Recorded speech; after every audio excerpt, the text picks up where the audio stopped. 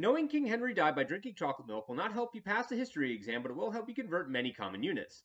Those words stand for the SI unit prefixes kilo, hecto, deca, deci, centi, and milli. Phi represents base units which have no prefix. If I have 1 liter, a base unit, and I want that volume in milliliters, notice that the M for milli is 3 places to the right. That's both how far and the direction the decimal moves. Add zeros for each place moved where there was no digit, and it's 1,000 milliliters.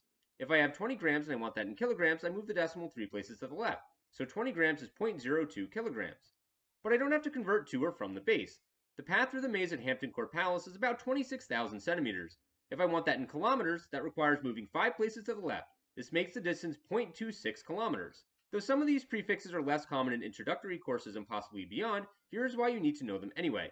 Henry VIII was approximately 1.87 meters tall, and if you then proclaim that he was a mere 18.7 centimeters, because you forgot about deci, you would soon expect yourself to be about 18.7 centimeters shorter. So remember them for your own good.